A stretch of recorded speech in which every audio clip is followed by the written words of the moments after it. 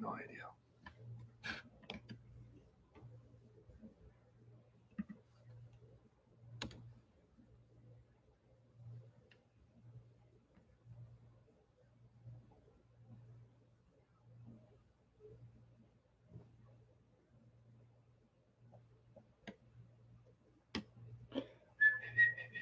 All right. It's working now. Okay. Pray for the buffering, folks. Man, this shirt. How's this shirt, dude? What's going on here? Okay, pray for the buffering, that the Lord Jesus Christ will bless the internet connection, that the modem is warmed up.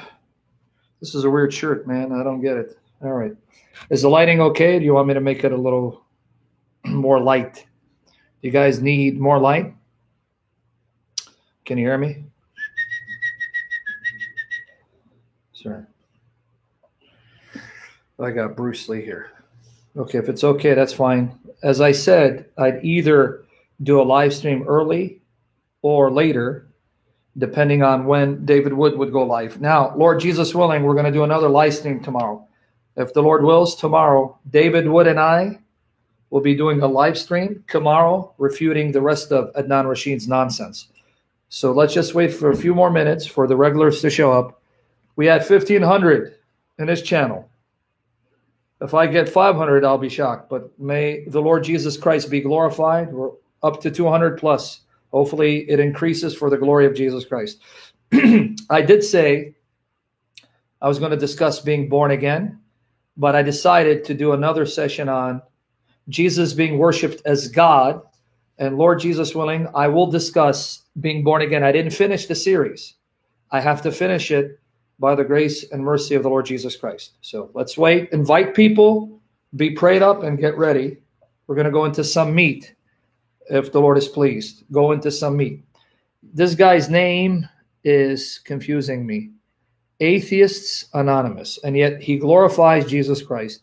He praises Jesus Christ, and he confesses Jesus Christ as his Lord and Savior.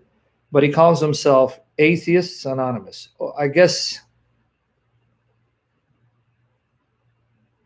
Can you please post on Patreon? Thank you, Magdalene. Tell me what to do. Magdalene's the boss of me. That's all right. Yeah. That's all right. Come on, Magdalene. Am I buff enough and handsome enough? Talk to me. When someone beautiful says I'm beautiful, then that makes my day. But you got to be honest and tell me the truth. Talitha Qumi. Good to see you again. And I'm assuming... See, Talitha Qumi is what the Lord Jesus Christ said to Jairus' daughter in Aramaic.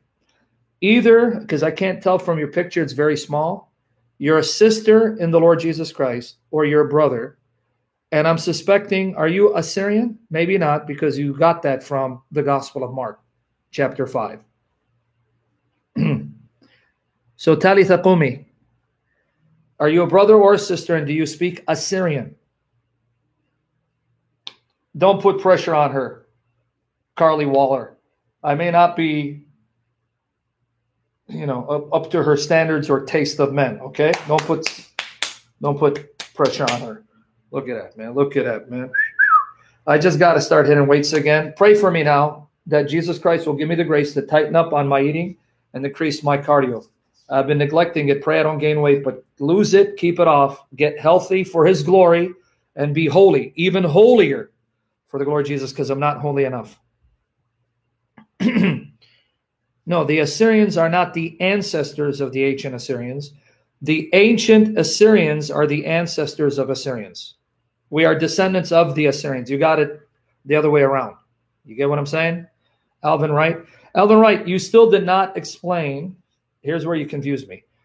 Why did you make that comment about my daughters? Because from the comments I see, you're a Christian and you follow Jesus. Why did you make that comment? Because I saw you hitting on women and then you mentioned my daughters. I've been doing a lot of walking and hiking, Lion Bar. Well, I should say I'm starting to. Choose Jesus. That's how I lost weight. Intermittent fasting. Have you seen my before and after pictures? Don't hate Choose Jesus. I used to be 340. I'm down to around 240s, but I want to go down 220 because I still have love handles. That means I need to be skinnier. So I've been maintaining by the grace of God. But Choose Jesus. You're always hating, man. You're always hating, man. I don't know. Thank you, Lindsay. See, Lindsay said, I'm beautiful. No matter what you do, I'm going crazy. I'd rather be alone. Sajjad, Lord Jesus willing, I will do a session on the Lord's Prayer. Only 80? You're a hater, bro. You haven't lost anything. Watch me, man. I'm going to beat you because I lost about 100. But I got to lose another 40. Please, Lord, help me. Help me not to stay here. Please, my God. Take me to higher levels. But more importantly, here's what I want you to pray. I want you to pray that Jesus Christ makes us holier, to go to higher levels of holiness, because we cannot love Jesus enough. Gloria, Gloria, Gloria, I think they got your number. Gloria, I think they got your alias. Gloria, that you've been living under. Gloria, oh.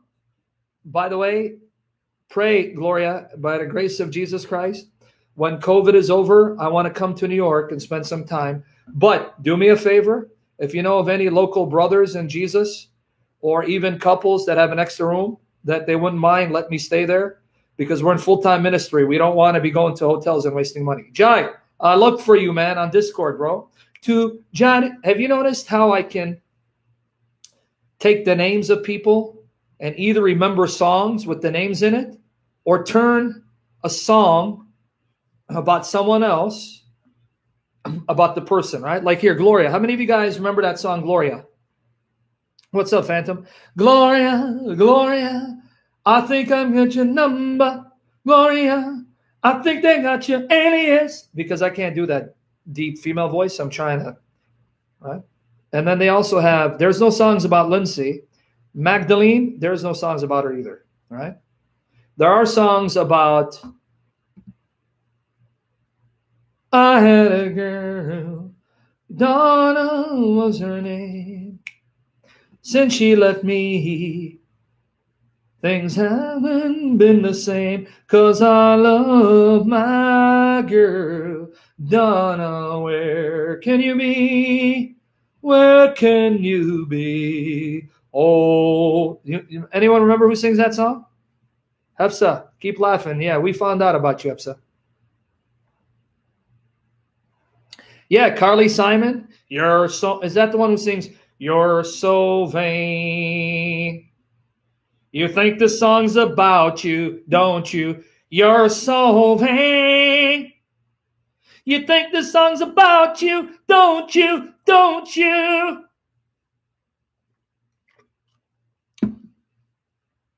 Pray that I should go walk today. That's right, man. No matter what you, this one here, this bicep needs to, yeah, the Father, Son, Spirit, destroy the buffering in Jesus' name, in Jesus' name, in Jesus' name. It's going to get better. Hold on. Right when I was about to post, do you believe it? Hold on. This bicep here needs a little more, you know, but here. No matter what you do, I'm going crazy. And I don't even hit weights. You believe that? Thank you guys for the super chat. I got to go and collect it now. Thank you guys. God bless you. Sam, you never posted the link last night. Why don't you post that 5 more times? Link to what? Link to what? It's okay, Timothy. I can be vain and then repent later, but you'll still be ugly and you can't repent of it. Radioactive. You want me to block you then? You don't like it, you need to leave. So, Radioactive, just tell me 1, you need to go, or 2, you want to stay. I'm sorry I hurt your feelings, sweetie. Did I hurt your feelings? Yes, Verona, are you a Syrian? Hey, Verona, my sister. How you doing? Have you been starting to follow me? Have you now passed on these links to other Assyrians, Verona? We got a lot of Assyrians here. Yeah. Praise the Lord Jesus. Tell them I've met this Assyrian guy, this big, bald Jilu. He's Jiluaya, big, bald Assyrian Jilu guy. He is so handsome, but he's preaching heresy left and right, right? No matter what you do, I'm going crazy. I'd rather be alone. I love you and I hate you and all right. Are we now ready to begin? Pedro, don't worry about it. Pedro, I don't want to mention names because people are going to say, what's up, first and last? You always be last in my book, and Paulson will be first. That's right. Hit the like button. Okay? Magdalene, you didn't tell me I was gorgeous because I know you don't want to lie. So you're saying I'm not good looking according to your book. Huh? Is that what it is? Lindsay said I was, but Lindsay's just being nice. I don't want you guys to lie. All right? No matter what you do. All right. Yeah, I don't want to mention names. Forget about it, because if I mention names, people are going to say that I'm not being Christ-like. Kevin Castro, why do you want to know if I was born into a Christian family? What is it? Jai is in the hizzy. Hey, Jai, I made you mod, right? Well, it's kind of too late. You guys didn't remind me, and I forgot. Okay? It doesn't help when you don't remind me right when I butt in. Okay. All right. We love you, Father. Lord Jesus, Son of the Most High, we love you. Holy Spirit, we love you. Father, we ask that you bless this session by purifying us in the blood of the Lamb, the Lord Jesus Christ. Cleanse us, Father. Wash us in the blood of Jesus and save us from our flesh. Save us from indulging the flesh, and transform us by the power of the Holy Spirit to become more like Jesus Christ. And Father, help us in those areas that we struggle with to overcome them. Whatever sinful, wicked passion we have, deliver us, Father, for the glory of Jesus, and give us the power to exercise self-discipline, self-control, self-constraint, Father, to walk in the life of the Spirit, to be filled with the fruit of the Spirit, and not to walk in the flesh. And Father, you know the areas that I'm weak. Give me deliverance for the glory of Jesus, not for the praise of men, to become more like Jesus Christ, to love Jesus Christ, and to trust in Jesus Christ, and obey Jesus Christ more perfectly, because we cannot love him enough, Father. And do forgive us, Lord, for our shortcomings. Forgive me for my moral failures today, Father. Please give me the grace not to justify them, but to turn away from them. And Father, bless everyone here. Lord, fill them with wisdom and knowledge, understanding from your Spirit, and guide the conversation. Guide me to know what topics you want me to discuss to bless your people, your church, Father. Save me from error and stammering and confusion, and enable me to recall the facts of Scripture and the passages of Scripture, and interpret them perfectly by the power of your Spirit, so that every one of us will fall more in love with Jesus, fall more in love with your word, and give us the power to live your word, to obey your word, to proclaim your word without shame, without fear, without compromise, and even die for your word if that's necessary, Father. Father, destroy distractions of Satan. Keep us safe from the evil one. Keep our families safe from the evil one. And those who are not saved and our family members, grant them salvation to know the Lord Jesus Christ. Bless our loved ones. Bless my daughters, my angels, and seal them by the Spirit, and wash them in the blood of Jesus Christ, and provide for them overabundantly for all of us in this time where the world is panicking and people are living by faith. Give us the grace to never doubt you, to never lose trust in you, never turn away from you, and never shame your name, but to endure by the power of the Holy Spirit for the glory of Jesus Christ. May he increase in us, may we decrease, Father. And bless this session. Anoint this session for your glory, Father, for the glory of Jesus, for the glory of your Holy Spirit. And help me to be a blessing, not a stumbling block, Father. And purify our motives. We need you, Father. We love you. We need you and we love you, Lord Jesus. We need you. We love you, Holy Spirit. Glorify Christ through me and beatify me and the sound of my voice to be pleasing to the ears of your servants, Father. And fill my chest and my lungs and throat with the breath of life. Fill me with the breath of life, Lord Jesus. Fill me, Holy Spirit, for the glory of Jesus. Teach us how to pray, how to live for you, how to worship you, how to love you, how to... Holy Spirit. We ask this in Jesus' name, Father, Son, and Spirit. We ask this in Jesus' name, Father, Son, and Spirit. We ask this in Jesus' name, Father, Son, and Spirit. We ask this in Jesus' name, Father, Son, and Spirit. May Jesus Christ increase in us. And Father, please destroy the buffering, we beg you. You don't need me, we need you. We love you, Father. We love you, Lord Jesus. We love you, Holy Spirit. We ask this in Jesus' name, in Jesus' name, in Jesus' name. Father, Son, and Spirit, amen. Guys, I'm sorry about that. The reason why I'm buffering is for some reason my live streams buffer, whereas when I'm doing Skype sessions, it doesn't buffer. Even though I'm on the modem, it's actually 99% better than what it used to be. Boy, it used to be a nightmare.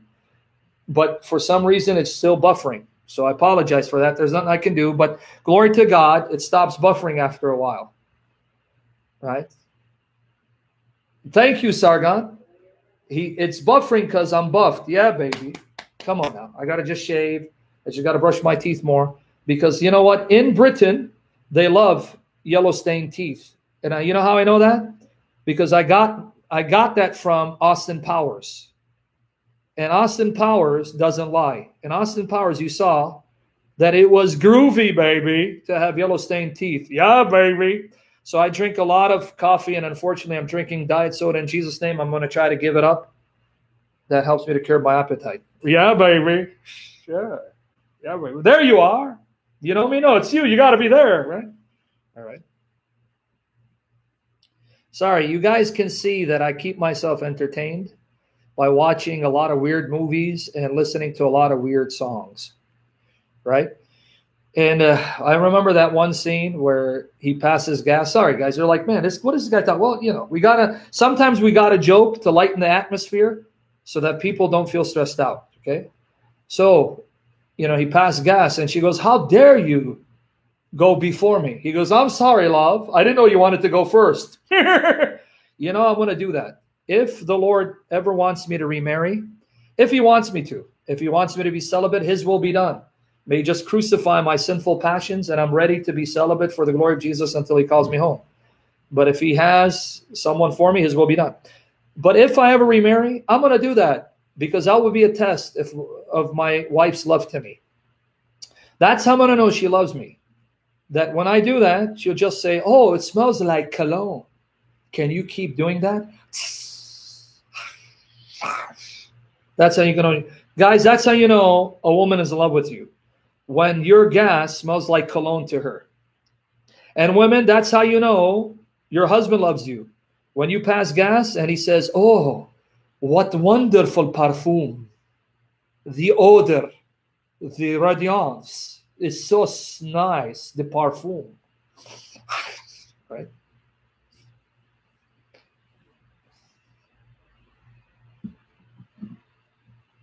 You know, ladies, right? That woman, that's the test. If you want to know, it's a sign of God that this man is from the Lord and God sent him to marry you and he'll be faithful through thick and thin. Pass a nasty gas. Eat some beans, right?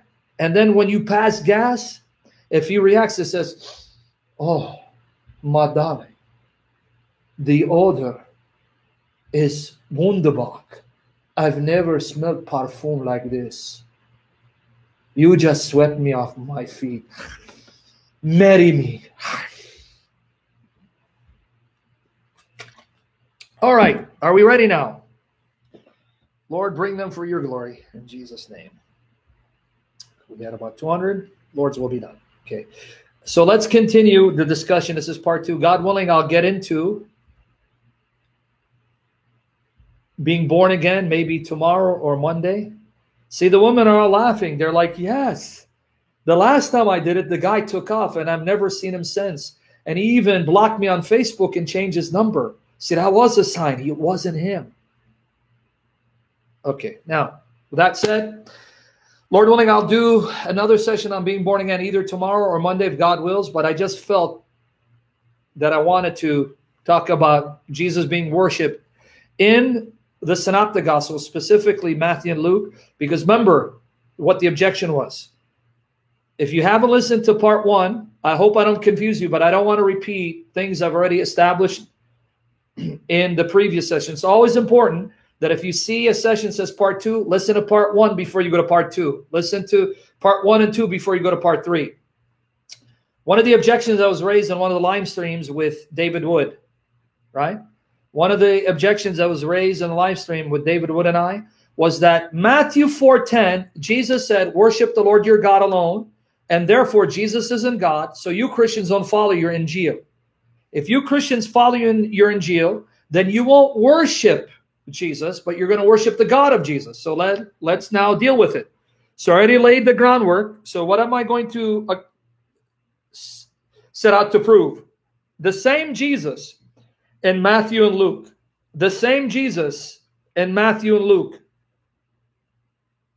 receives worship that belongs only to God. So what am I setting out to prove? What's my goal? Here's my goal.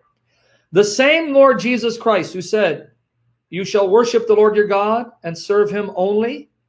That same Jesus in Matthew, Luke, as well as Mark, but we're going to focus on Matthew, Luke, and Acts because it's written by the same author, receives worship that belongs to God alone. Thank you, Mendes. God bless you. Guys, are you still talking about gas? Dude, get off of it. That was 10 minutes ago. Don't use that test now to see if that person's going to marry you or not. Let's focus, man. I'm like, yeah, we poop and hey, it's all right. Guys, home, Switzerland. So, you know, let's come back. Dudes, you're still on it. One sister said, yeah, we poop too. Oh, I didn't know. I thought you women were like from Venus, right? You know, nothing. Yeah. Anyway, let's focus. Okay. So now I'm going to set forth evidence from Matthew and Luke as well as Acts, because Luke wrote Acts, showing that Jesus receives the worship that belongs only to God because he's God. So we do agree we are to worship the Lord our God and serve him only. But the Lord our God, the Lord who is God, is the Father and the Son and the Holy Spirit. That's why we're Trinitarians. Are you with me there? So let's discuss. We're going to continue from where I left off yesterday. We're going to continue where I left off from yesterday. So we were unpacking Matthew chapter 2, where there, the Magi, these wise men from the east, came to worship Jesus Christ because they knew that the time had come for the King of Israel to be born. And they found our Lord Jesus around the age of 2, living in his home with his mother and his adoptive father, Joseph, in Bethlehem of Judea. And we unpacked the context to show that they were worshiping Jesus as the God-man. Go back to part 1 for the details. I also discussed other issues that I felt the Spirit leading me to discuss. So I'm not going to revisit all those points, but I do want to talk a little further about the prophecy that the Jewish scribes cited when Herod asked them where the Messiah was to be born. Herod was an Edomian. An Edomian is an Edomite. So he was an Edomite, a descendant of Esau, and he was ruling Jerusalem. When he saw the wise men, he was startled and troubled. And when they told him that they were here to worship the King of Israel, Herod took that as a threat to his throne and wanted to find the child to kill him. Right? So he asked the Jewish scribes, the scholars of the Hebrew Bible, does the Hebrew Bible mention the birthplace of the Messiah? Now let's go to Matthew chapter 2, verses 5 and 6. See what they cite, because we're going to unpack it a little further, because that's what I ended it with yesterday. That's what I ended it with yesterday.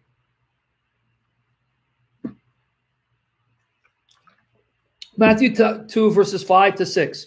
So they said to him in Bethlehem of Judea, for thus it is written in the prophet, but you, Bethlehem, in the land of Judah, are not the least among the rulers of Judah, for out of you shall come a ruler who will shepherd my people Israel. Here they're quoting Micah chapter 5, verse 2, and combining it with 2 Samuel chapter 5, verse 2. Now, before I move on, Protestant, what version are you quoting?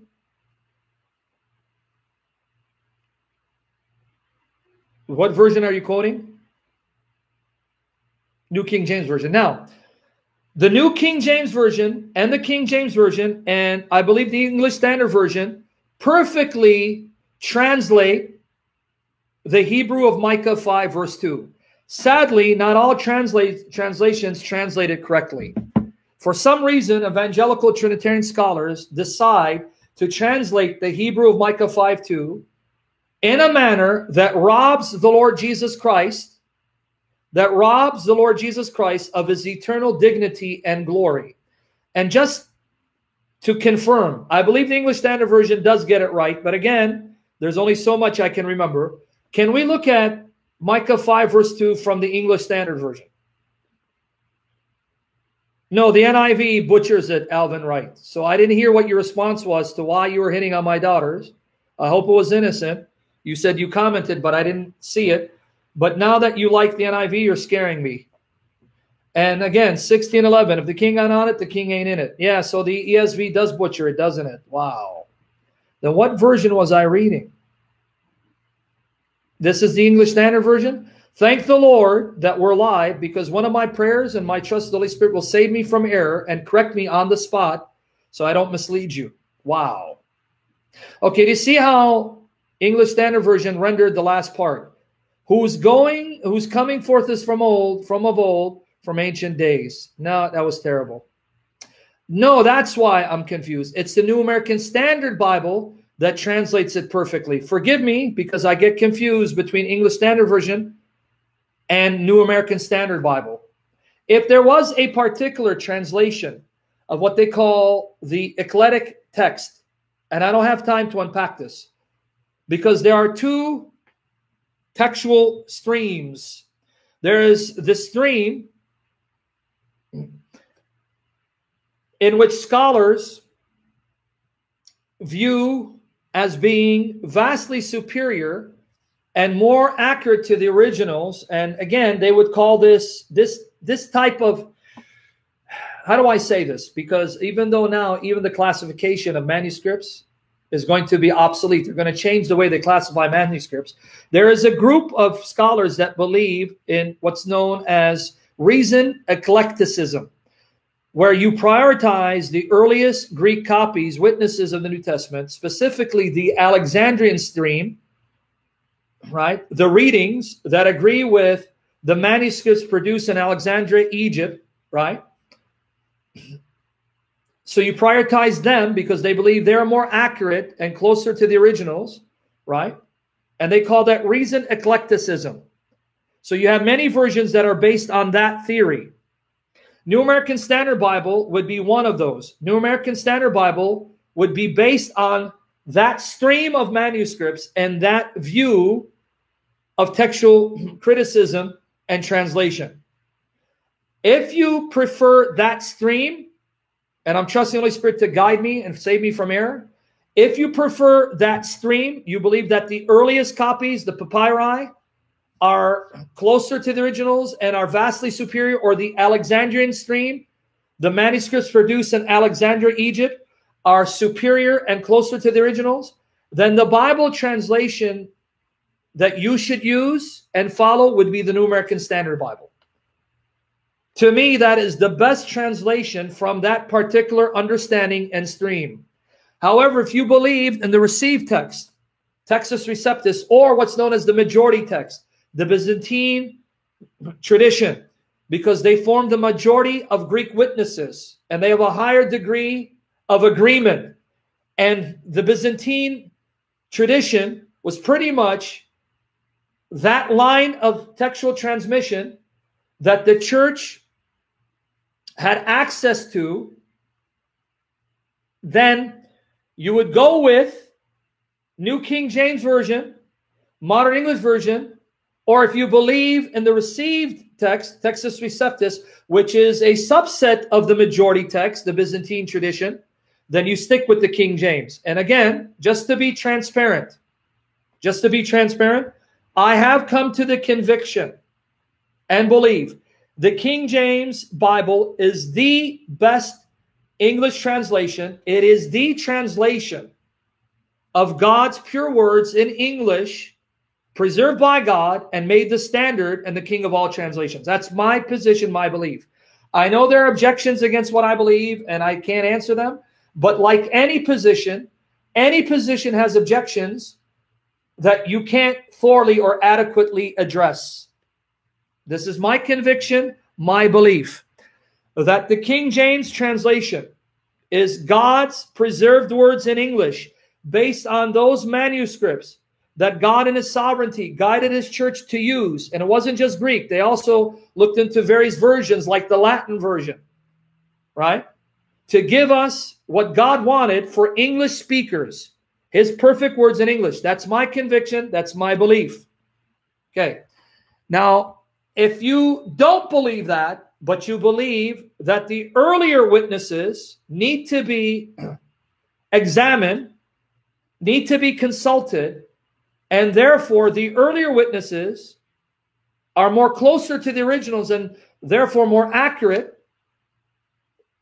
specifically the Alexandrian stream, even though this classification, from what I've been told in the field, is going to be obsolete. They won't be classifying it as Alexandrian or Westerns, etc., etc. Not trying to confuse you, but follow with me. If that's what you believe, then from that stream and from that particular view of textual criticism, in my estimation, the best representative and the most accurate translation of that stream is the New American Standard Bible. Are you with me there? Did I confuse you guys, and did I bore you guys, and I torture you guys, and did I waste your time? I hope not. I'm trusting the Holy Spirit to anoint me to speak clearly and save me from error for the glory of Jesus. Please, Holy Spirit, take over. I need you, because I am not qualified to talk about these issues. You are the one who qualifies us for the glory of Jesus, and we trust in you, and we believe in you, and we know you live, Holy Spirit, and you live in us for the glory of Jesus. Okay, now why did I spend 10 minutes ranting on this issue? And why did I say if you believe in that stream, the Alexandrian stream, or what's known as recent eclecticism, where you take into view the earliest papyrus that were discovered in the 19th century and 20th century. Some of these manuscripts, these papyrus, date back to the 2nd century, 3rd century, 4th century. If you believe those manuscripts are superior and need to be prioritized, then you should go with the New American Standard Bible. Now, why? Because here, let me show you how the New American Standard Bible translates Micah 5, verse 2. Pedro Jr., any English translation done by evangelical Christians will give you the same gospel, the same God, the same Jesus, the same Spirit, the same message. Okay? Now, notice how the New American Standard Bible translates Micah 5, verse 2. But as for you, Bethlehem, Ephrathah, too little to be among the clans of Judah. From you, one will go forth from me to be ruler in Israel. His goings forth are from long ago, from the days of eternity. Perfect translation of the Hebrew. That's New American Standard Bible.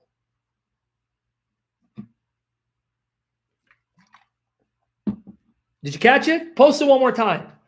I'm going to use Micah 5:2 to show you why I said the New American Standard Bible is the best translation of that particular view of textual criticism. Because notice it again. Let's read. Read with me.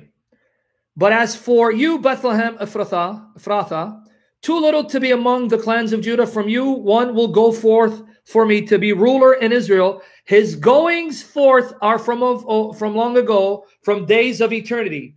Perfect translation of the Hebrew, and it virtually agrees with the King James Version. Let's quote Micah 5:2 in the King James Version.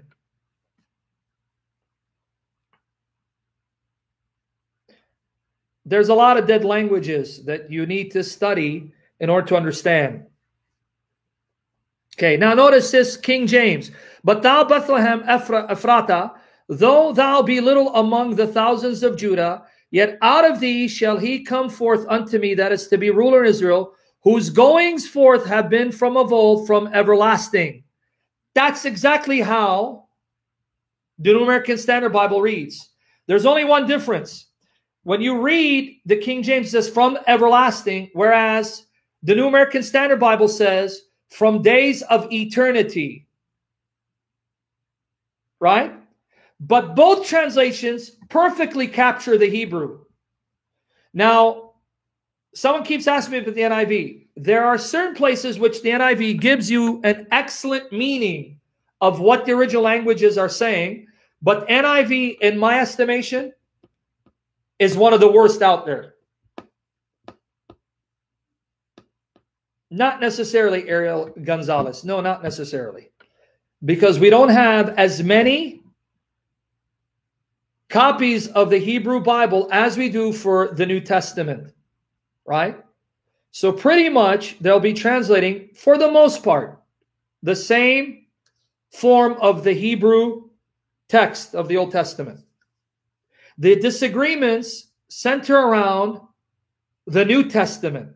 Okay, now Why do I say that NIV is, in my estimation, the worst? Now, don't get me wrong. I'm not saying I'm a scholar and I'm on the level of these men. I'm not. I can't hold a candlestick to these men who are scholars in the field. But what I do is I study and examine various opinions and I compare translations. And here again, why I really dislike the NIV, even though it has some good points to it, and in some places does an excellent job of giving you what a passage means. But to be honest, it is a translation that gets me upset. The more I study this issue and the more I learn from these scholars, the more this translation upsets me, especially the 2011 edition, especially that. Let me show you what do I mean. Look at how the NIV renders Micah 5 verse 2, at least how the 1984 edition renders it, and I believe the 2011 update is the same. But let's look at it in the update 2011. Let's see if they've changed it. Micah 5 verse 2.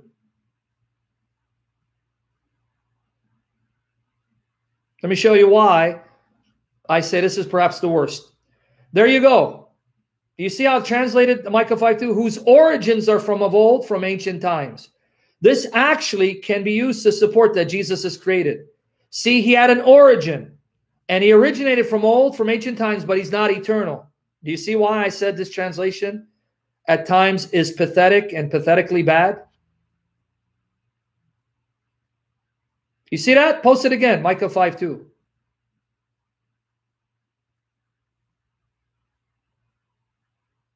Oh, this is Wagyu again, Phantom? See, Phantom, when you say Twagu, that means you're being satisfied by the glory of Jesus Christ. Look at the NIV, guys. Whose origins are from of old, from ancient times. If someone doesn't know better, they would think that here it's saying this ruler was created. He has an origin. So he's brought into being long ago, but he's not eternal.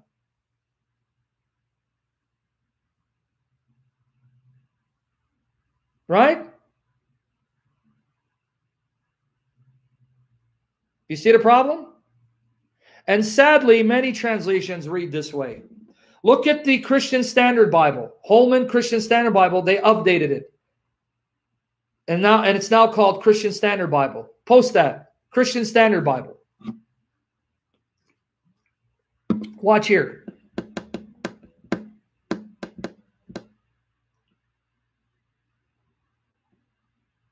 Watch here. Christian Standard Bible, CSB.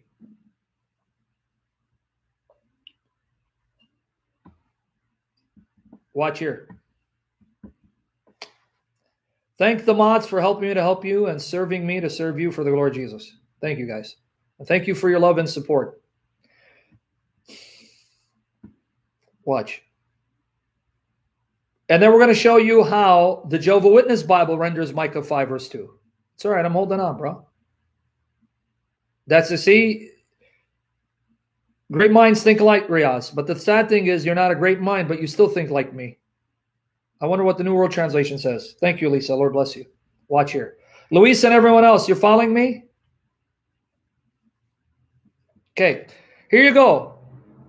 Bethlehem Ephrathah. This is Christian Standard Bible. You are small among the clans of Judah. One will come for you to be ruler over Israel for me. His origin is from antiquity, from ancient times. Tell me this is not a pathetically bad translation.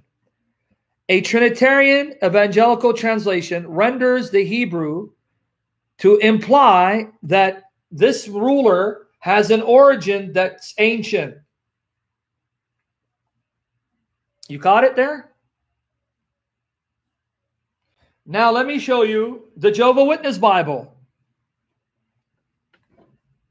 That's why you have to be familiar with the versions in order to know what version to quote and what version not to quote. And you, O Bethlehem, this is the Jehovah's Witness Bible, Ephrathah, the one too little to get to be among the thousands of Judah. From you there will come out to me the one who is to become ruler in Israel, whose origin is from early times, from the days of time indefinite. Now, are you shocked that the Jehovah's Witnesses would render the Hebrew this way? Hayden, ESV is also bad here as well.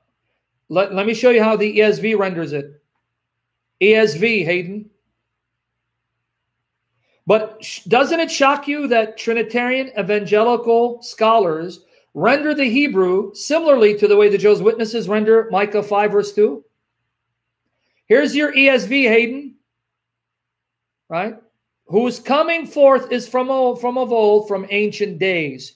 Now here it's not as bad, because coming forth may not be the same as origin. But if I say I came forth from my mother's belly in 1972, it still speaks of an origin in time, right? So it's not as bad, but it's not good either, ESV. See?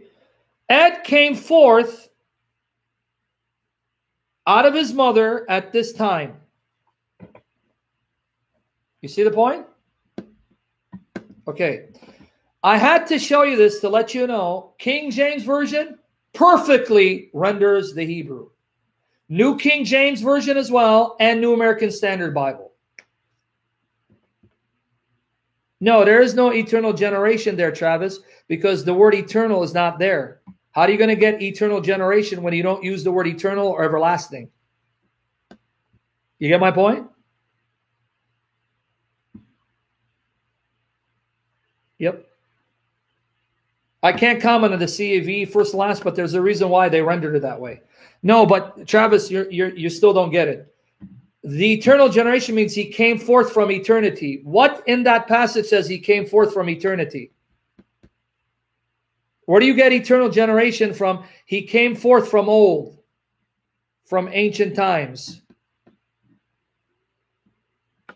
They have their reasons to justify George Wagner, but I don't have time to unpack those reasons. I've heard them, and believe me when I say it's pathetic. It's simply liberal scholarship poisoning our conservative scholars. It is, again, conservative evangelical scholars wanting to appease liberal scholarship and concede many liberal points in order to get the respect of academia. Honestly, that's what it is. I'm not lying. I'm not exaggerating. That's what it is. Lord willing, I may give you the reason in another session or maybe later on, but I can't do it now. Trust me when I say, it's because they've imbibed too much of the liberal Kool-Aid, and they want the respect of their liberal peers and liberal academia so that they can be considered serious scholars. But the love of the world is enmity towards God. James chapter 4, verse 4. I could give a damn whether a liberal scholar respects me or not. Right? So they don't want to translate Micah 5:2 in such a way to make it affirm the eternal pre-human existence of Messiah, because the liberal will say, oh, come on. Do you really think Micah knew that the ruler was an eternal being, God in the flesh? Are you serious? Are you going to read your fundamental, fanatical Christian views into the Hebrew Bible? Is that serious scholarship? See, that's what it is. Seriously, that's what it is. I'm not lying to you. Because liberals do not believe in predictive prophecy, nor do they believe that God revealed to the prophets that Messiah would be God in the flesh, an eternal person who becomes human. You really think the Old Testament prophets knew all that? You really think David knew that Messiah is his Lord who sits at God's right hand? Guys, give it up. David didn't even write Psalm 110. You really think Isaiah 9 is the prophecy of a child who's God Almighty in the flesh? That's the problem. That's the problem, guys. You understand? So isn't it sad and heartbreaking that our conservative evangelical scholars are conceding to liberalism and sounding more liberal as each day passes by, with each passing day, because they want the love of their liberal peers? Why? Your liberal peers don't believe God exists, and if they do, they don't believe that this God gets actively involved to the extent of inspiring people to record his words and enable them to know the future before it happens, because they're either deists, not theists, why do you care whether they respect you or not? Why would you try to appease them? Why don't you appease your Lord and honor your Lord and love your Lord and glorify your Lord and say, yes, this is what the Hebrew says. There's no reason to translate the Hebrew words any other way. Maybe this word can mean ancient in another context, but not here.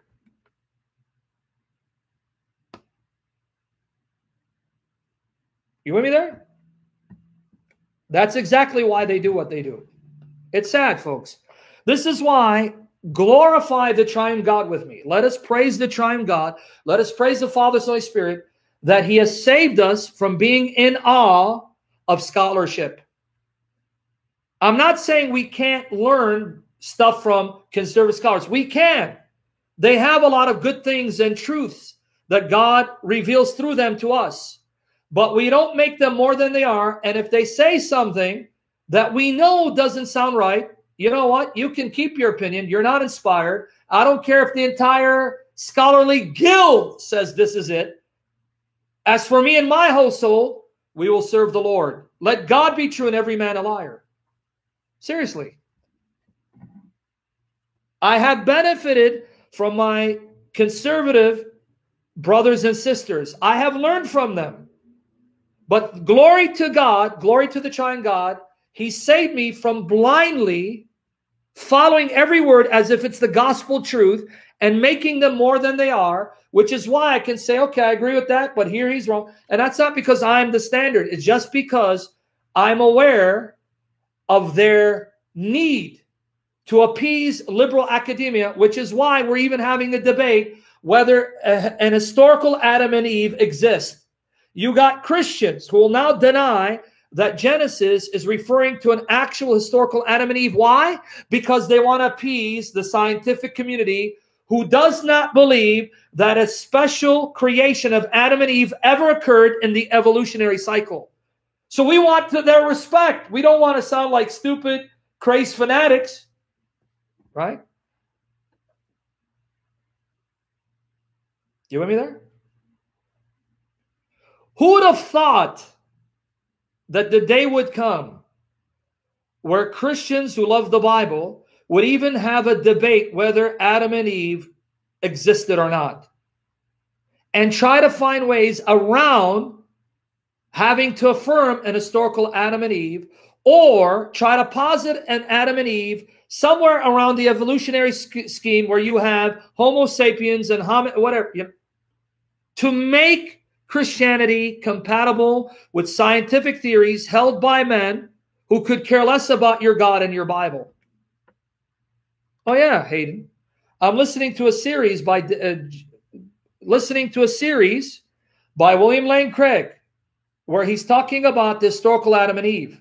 You can go on Reasonable Faith on YouTube, listen to a series. Now, he believes that the scientific data does point to an historical Adam and Eve, but the way he explains it, he's trying to marry both the views of evolutionary scientists who don't believe in God and his belief that the Bible does conclusively prove an Adam and Eve did exist. And he's trying to marry the two in such a way to make it sensible and reasonable, both for the scientific community who doesn't believe in God and Christians who do.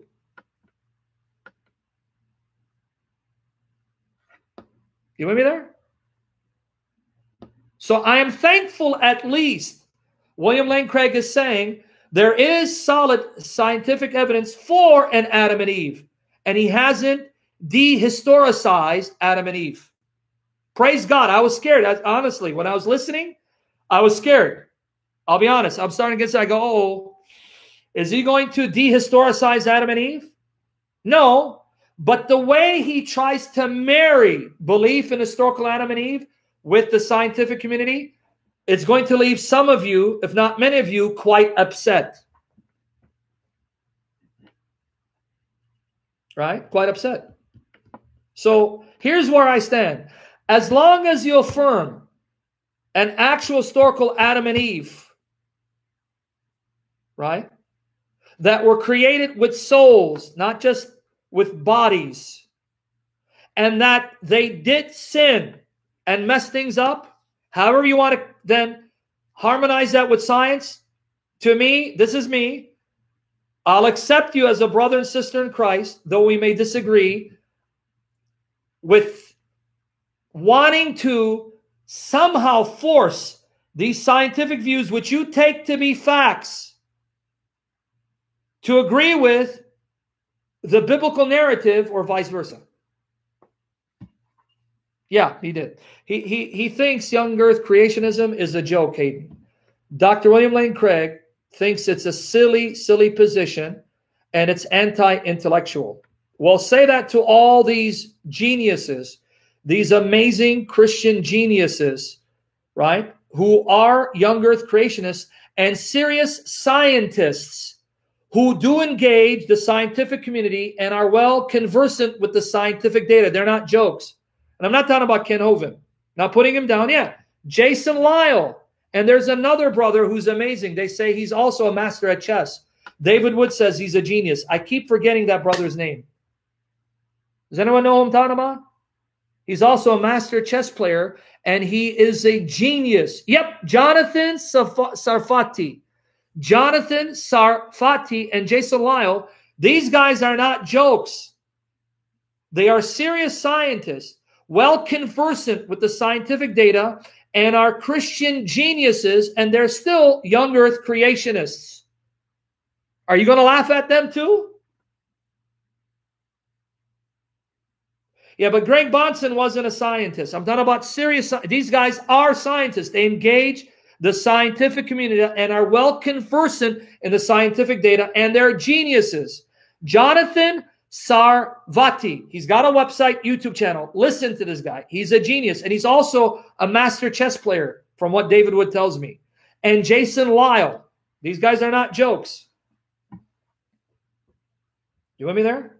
Now, again, this is not a rant that I intended, but as long as the Holy Spirit guides me and uses me to speak what the Spirit wants me to speak, you'll be blessed and challenged and strengthened and fall more in love with Jesus if it's from the Holy Spirit. Okay, now, why did I say this? Because you wanted to know why some Bible translations translate Micah 5:2 in such a horrific way. Such a horrific way, right? As to rob Jesus of his eternal glory and dignity, even though that wasn't their intention, because Micah 5:2 is a clear Old Testament prophecy, a prophecy made over 500 years before the birth of Christ, that the ruler of Israel will be born in Bethlehem, and he's eternal because he's from eternity. Can I share with you a story that recently took place? There was a conference here. Al-Fadi and I and Vocab were at the conference. They had a local conference at Phoenix Seminary on the Bible as God's Word, where they brought in Old Testament scholars and Daniel Wallace to talk about the accurate transmission of the Old and New Testaments. One of the scholars wrote a book on Micah, and he was defending the historical accuracy and preservation of the Old Testament. I asked him a question. I asked him, you guys ready for this? You ready for this? It was about Micah 5 verse 2. I forgot what his name is. I forgot what his name is. So I asked him, I go, how did you render Micah 5:2? In Micah 5:2, some translations render as, whose origins are from old, from ancient times. He goes, that's how I translated it. He told me, that's how I translated it. Now remember, he's a Trinitarian, evangelical scholar of the Old Testament. And he says that in his commentary, Micah 5 verse 2, he translated as, whose origins are from of old, from ancient times. Okay, now you know what I asked him? Now remember, folks, he's a scholar of Hebrew. He's a scholar of Hebrew. I said, can I ask you a question? He goes, yeah. How could you translate it this way when the word, the Hebrew word that you translated as origins is plural? If it's talking about his ancestry, why does it say origins? Why didn't it say origin singular? Because in Hebrew it's plural. It's plural. It's not origins. It's goings forth. It's plural. You know what he did? I'm not lying to you. Remember, he's a scholar of Hebrew. He paused. He goes, that's a good question. I didn't think about that. Wait. You're translating Micah 5:2 from Hebrew, and you read Hebrew, and you never thought about why it's plural? That was his answer. The Lord bears witness if I'm lying. He goes, maybe it's a plural of majesty. Maybe it's a plural of majesty. Everything's plural of majesty. Okay? So you understand? Their learning has made them stupid. Their learning has made them stupid. You read the Hebrew. You translate it from the Hebrew, and you never thought, why is it plural if it's referring to his ancestral origin from David? Are you serious? These are our scholars, folks. You get it now? Is it making sense? So with all that said, let's go back. Let's now look at, thank you, Lindsay. God bless you, sister. Let's go back, look at Micah 5, verse 2 in the King James and New American Standard Bible. Here is the most accurate translation of the Hebrew, and then I'm going to unpack it further. Okay? Folks, if you keep praying for me, that God keeps me healthy and makes me pure and holy to be a doer in love with Jesus and provide financially and save me financially from this corrupt legal system, to deal with them and remove them and protect my children, I will teach you all this stuff for the glory of Jesus by the power of the Holy Spirit. By the time we're done in these sessions, every one of you will be a Bible scholar in his or her own right. But my goal is not just to make you a Bible scholar. My goal is to be used of the Holy Spirit to make you scholars who are in love with Jesus, sold out for Jesus, who live for Jesus and are willing to die for Jesus. That's what I want to see. Okay? Okay, Micah 5:2, King James, New American Standard Bible, back to back. He's infinitely beautiful. Let's post it. Let's again get the translation. Here it is, King James. Let's read now. But thou, Bethlehem Ephratah, though thou be little among the thousands of Judah, yet out of thee shall he come forth unto me that is to be ruler in Israel. Now notice how it translated it perfectly. Perfectly. Whose goings forth, not origin, whose goings forth. And I'm going to tell you why that's important. Whose goings forth have been from of old, from everlasting. Now notice the New American Standard Bible. But as for you, Bethlehem, Ephrathah, too little to be among the clans of Judah, from you one will go forth for me to be ruler in Israel. His goings forth are from long ago, from the days of eternity. Beautiful, perfect translation of the Hebrew. You see it rendered it goings forth. That's how it should be translated. His goings forth are from of old, and he's from the days of eternity. So let me tell you what Micah is saying. He's from eternity. He's eternal. And his activities, he's been active from the beginning. So let me explain what Micah 5:2 is saying. Are you ready now for the explanation? I'm going to give you a link to prove my point. Are you ready? Are you ready now to see what Micah is actually saying? Let me know if you're ready. Okay. Here's what his goings forth, plural, means. It means this being is from eternity. He's eternal. And this being has been active from the very start. He's been active. He's been showing up, doing things from the beginning because he's from eternity. Being eternal, he's been there from the beginning, and his activities, his goings forth, have been from the beginning because he's been quite active. In other words, what it's saying about this king is that he's not someone who shows up for the first time when he's born from his mother. He's been there from the beginning. He's been showing up from the beginning. He's been doing stuff from the beginning, and he's been doing stuff repetitively and repeatedly. Why? Because he's from eternity. And being from eternity, he was there from the beginning. He was active from the beginning, and he's been quite active ever since. That's what Micah 5:2 is saying. You understand now what it's saying? You understand what it's saying? Because now I'm going to give you the link to the interlinear of the Hebrew, because I'm going to show you how this connects with the Garden of Eden. Okay, let me give you this link. Don't take my word for it. Here's the link. Click on it. Look at what the word goings forth means. You'll see it will tell you it's plural. Okay, it's plural. Whose goings forth, if you look at it, you'll see it says FPC. The P is plural. Okay, so it's plural, no doubt about it. But then I want you to see the word from of old, miqaddim. Miqaddim. I kept saying qadim yesterday because the Arabic cognate, the Arabic equivalent of the word qaddim is qadim. So those of you who know Arabic, the Hebrew word qaddim is qadim in Arabic, because Hebrew and Arabic are sister languages. So do you see it's miqaddim? So his activities have been from qaddim, miqaddim. From old, right? You guys see that? God bless you, Phantom. Thank you, brother. Do you see that? Let me give you the link again. Are you guys ready to get blown away? Because I'm going to show you why he used this term. Micah wants to show you that this one was there in the Garden of Eden.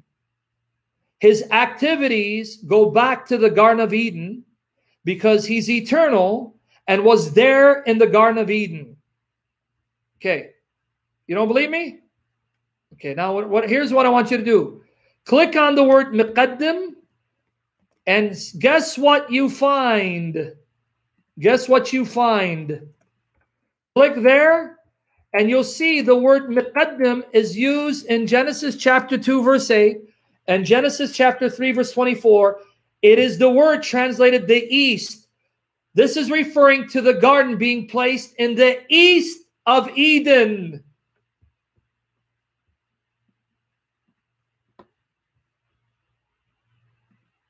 Do you catch it? Miqaddim is the Hebrew word used for the location of the garden. The garden was Miqaddim Eden. It was in the east of Eden. Who's not getting it? Make the connection. He's from Miqaddim. That word is used for the garden that was placed in Qaddim Eden, in the east of Eden. Connect. Oh, wait. He's been active from the beginning. His activities go way back to the beginning. The beginning of what? When man was created to dwell in the Garden of Eden. Do you catch it now? The ruler of Israel isn't a recent human figure who comes into being when his mother conceives and gives birth to him. The ruler of Israel is eternal. He's from eternity. And because he's eternal, he's been active from the beginning. He was active in the garden, appearing to Adam and Eve, and he's been active ever since. And eventually he's going to be born of a woman to become a human ruler of Israel. That's what Micah 5:2 is telling you. He is the one who was walking in the Garden of Eden after Adam and Eve sinned, and he told them, Adam, where are you? Why are you hiding from me? The voice of the Lord walking in the garden in the cool of the day. Right? Did it sink in what I'm trying to show you?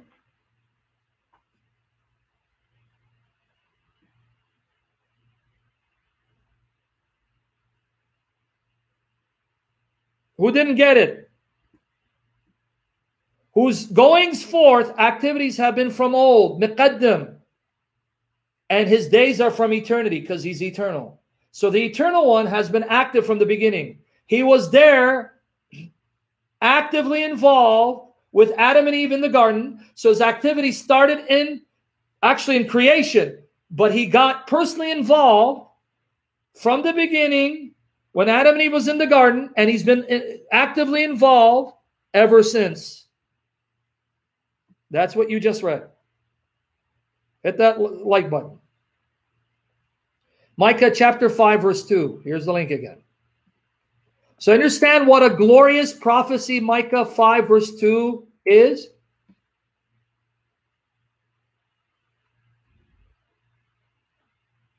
What a glorious prophecy.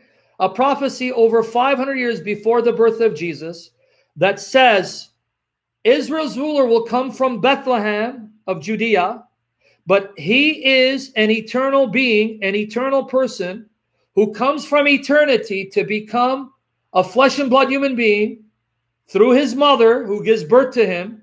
And because he's eternal, he's been active from the beginning of creation and will continue to be active to the very end when he returns in glory as the God-man, Jesus of Nazareth.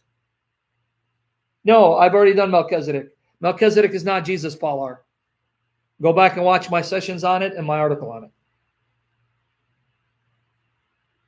You see why it's a travesty to then mistranslate the Hebrew and rob it of its power and significance and impact, and affirming that Israel's ruler is the God-man, the eternal God who enters time and space to become man from a woman who conceives and gives birth to him in labor pains. That's Micah 5, verses 2 and 4. And because he's God, he's been actively involved in the salvation and redemption of humanity from the time of the garden.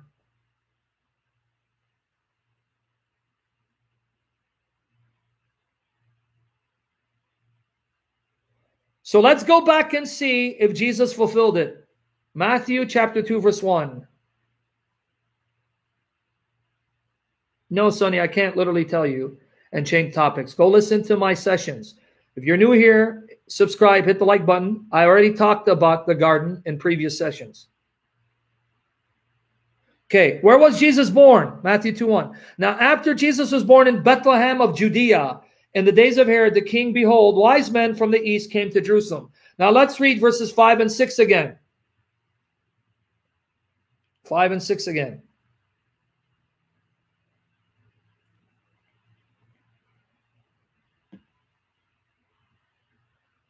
So they said to him, Bethlehem of Judea, for thus it is written by the prophet, but you, Bethlehem, in the land of Judah, are not the least among the rulers of Judah, for out of you shall come a ruler who will shepherd my people Israel. Now notice what they said.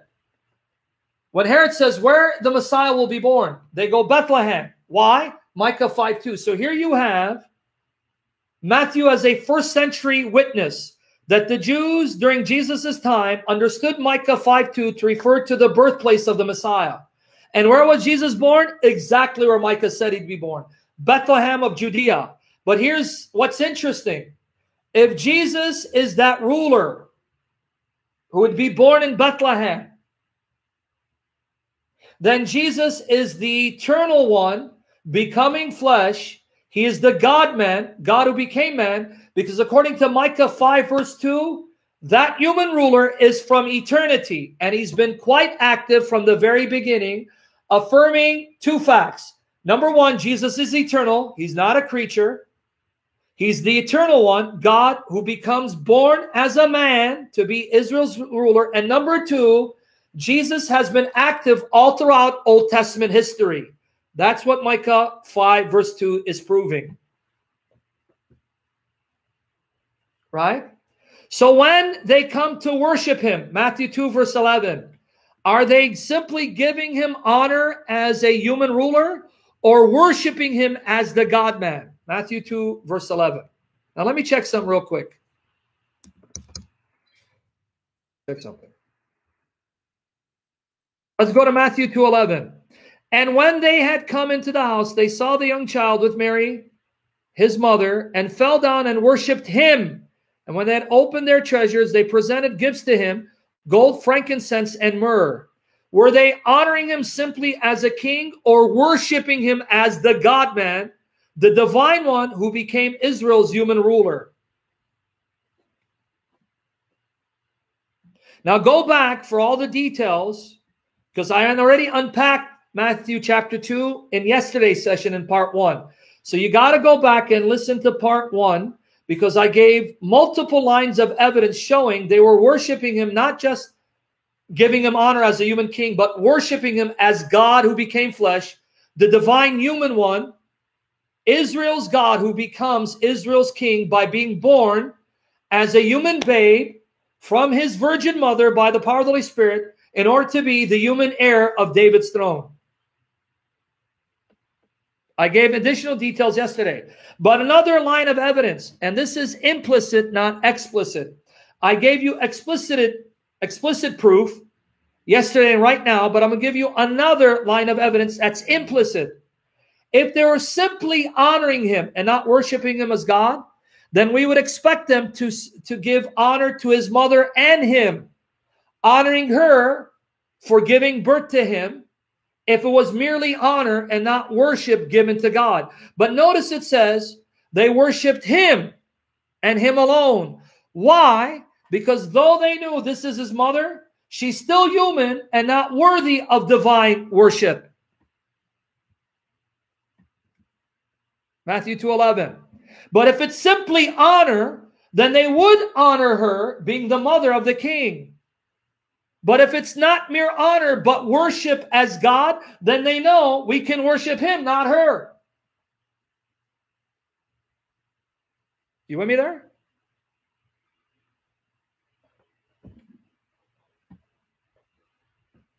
You with me there?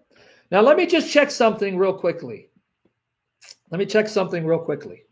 Get right here. Before I say something, because I don't want to just go by memory. Memory stuck between the pages of my mind. Let me see something.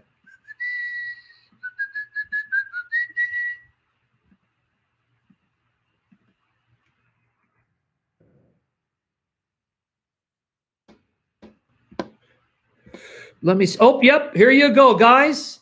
Here you go. Here is an online Jewish website, Orthodox Jews, that provide an English translation of the Tanakh with the commentaries of one of the greatest medieval rabbis who ever lived, Rashi. Here it is, guys. I don't want to speak from memory, but here you go. Dr. Dre Easy, here you go. Guys, can you blow me away and blow yourselves away by clicking on it? Because Rashi, who was an anti-Christian rabbi, writing in the medieval period, admits that Micah 5:2 is about Messiah. Here you go. I gave you the link. Let me give you the quote. Did you catch it? Here's the quote. From you shall emerge from him the Messiah, son of David. And did you see how he then applies Psalm 118:22 to Messiah? This is the very verse Jesus quotes and the apostles quotes in reference to the Jews rejecting him. And so scripture says the stone the builders had rejected became a cornerstone. Why is Rashi admitting Psalm 118 verse 22 and Micah 5 verse 2 is about Messiah when Jesus and the New Testament writers say Micah 5:2 and Psalm 118:22 is about Messiah, who is Jesus? Why is he confirming the New Testament interpretation? You catch it? Thank you, Rashi. And he was no friend of Christianity. Here's the link again. Chabad.org. Guys, doesn't it blow you away that even a medieval rabbi who was combating Christianity and knew Christians were quoting these texts, Micah 5 verse 2 and Psalm 118:22 about Jesus the Messiah, knowing that he still has to admit, yeah, Micah is about Messiah, that he'll be born there, and Psalm 118 about the stone that the builders rejected is about Messiah. Little did he realize he's one of those builders because he was rejecting his Messiah, Jesus.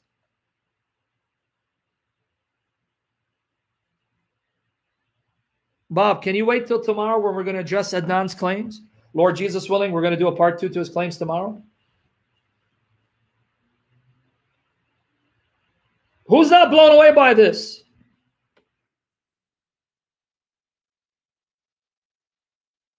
Right?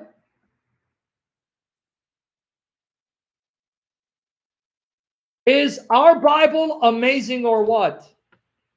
What more proofs do we need? The God of the Bible is real, and the Bible is his word. And Jesus is the God-man, the Messiah of Israel.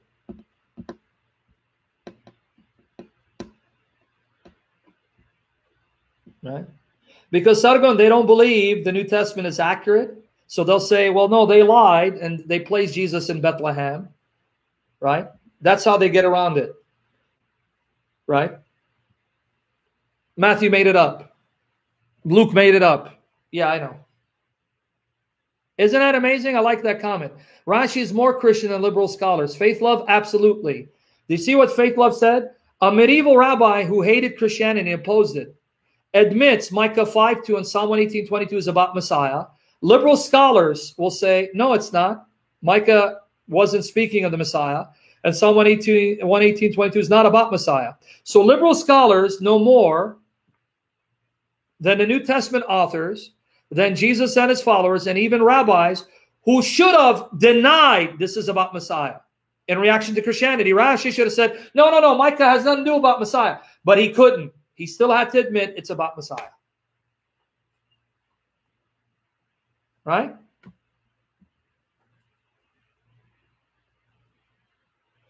Doesn't this make you stand more in awe of how real Jesus is, that he is alive, he is almighty, and the Spirit is alive, and he's alive in us, and the Bible says we're like, wow, how amazing and how real you are, and how much you love us to give us assurance.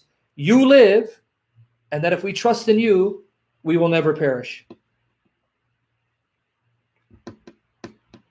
Amazing, isn't it? So with that said, I've unpacked Matthew 2. Let's look at other places where Jesus is worshipped as God. Jesus is worshipped as God. The cure for liberalism is affirm the historical accuracy and inspiration of the Bible, keep preaching it, and pray and ask the Spirit to fill you, and that's how you're going to destroy liberalism. Why do you think nobody's slave? When a church becomes liberal, it becomes dead, it becomes empty, waiting for the Muslims to convert it into a mosque, because there's no life in liberalism. But when you have a church that believes the Bible is living and active, and it's the Word of God, and believes the Holy Spirit is living and active in us, and preaches the Word without compromise, they fill that church to the rafters. Right? Because liberalism cannot assuage a heart created to know the Creator and to be satisfied in Him. It can't. So you're going to have to look for it elsewhere. This is why this is a fact. This is not my opinion.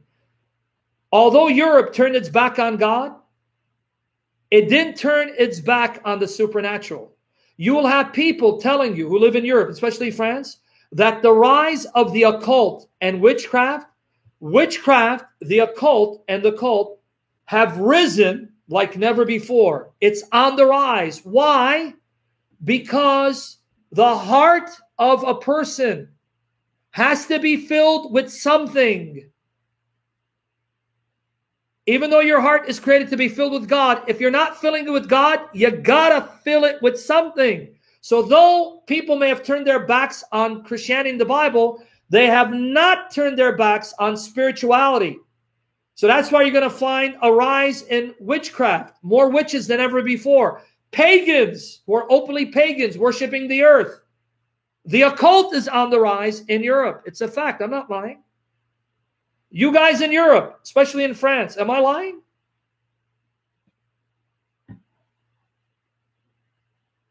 It's on the rise. You get my point? It's on the rise. Why? Because God is real. Satan is real. And God created your heart to only be at rest in Him. And if you don't believe in Him, then your heart remains restless until you find something to give you rest. But that's a satanic deception. Satan will give you something to give you the appearance that you found what you're looking for, but at the end it destroys you and cannot give you lasting satisfaction. Whereas, look at us. Look at David Wood. Look at me. We can be going through hell like I am with my daughters and their immoral mother and a corrupt judge after me for $50,000 that I did not accrue, but she did, and wants to throw me in jail. And yet, because of Jesus, we're still completely at ease, at peace, at rest, and satisfied. Because Jesus is alive and he cannot lie. And he said, my peace I leave with you, not as the world gives it to you, but in me you'll have peace.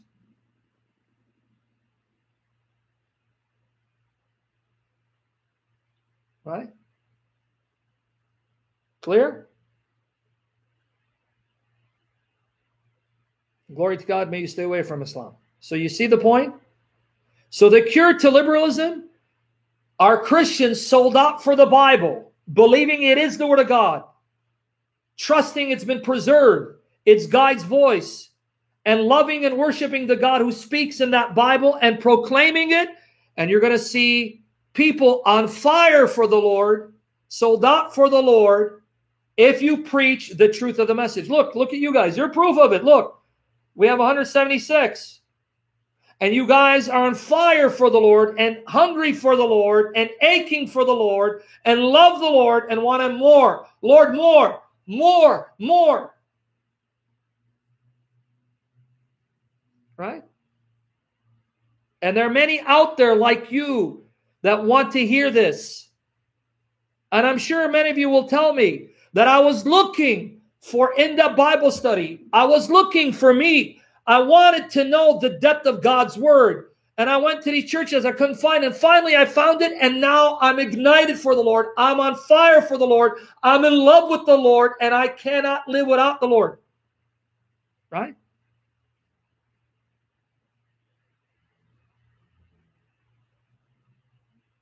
Right? And there are many like you out there. And so what did God do? He honored your desire and yearning. Because what did Jesus say? Ask. And what will happen? Ask. Come on, guys, finish it. Ask and you will. Seek and you will. Knock and you will. Ask and you shall receive. Seek and you shall find. And knock and it shall be open to you. And you know what he's talking about? The gift of the Holy Spirit. The gifts of the Holy Spirit. But if you actually read it, it means keep asking. Keep seeking. Keep knocking. And don't stop until God answers. Because God is using that to discipline you. To train you. To endure and persist. To exercise your spiritual muscles. It's not that God doesn't want to give it to you right away. What God is doing is he's training you to keep exercising your spiritual muscles and not get lazy. It's his way of disciplining you for spiritual exercise and spiritual battle. And he goes, now here's your reward. Eat, feast at my table, feast upon my word, because I will bring the right teachers to feed you for the glory of Jesus. So you got it now. Now that said, let's look at another place where Jesus is said to be God who's worshipped as such. He's worshipped as God. Are you ready? You guys ready? There is no evidence that you're human. The evidence shows that you're a barking dog, a rabid dog like your mother. Okay? So, sorry about that. So this guy doesn't seek. So, just want to know. He proves to me that even dogs can give birth to talking dogs. Now, with that said, let's first look at Psalm 8, verses 1 to 2. Psalm 8, verses 1 to 2. I'm going to show you something. Psalm 8, verses 1 to 2.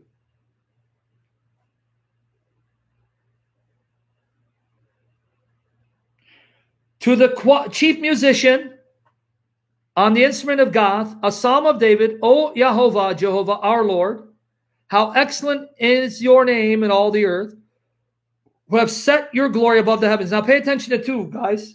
Pay attention to 2. Out of the mouth of babes and nursing infants you have ordained strength, because of your enemies, that you may silence the enemy and the avenger. Now let me unpack Psalm 8, verses 1 and 2. What is the psalmist saying? What is David saying?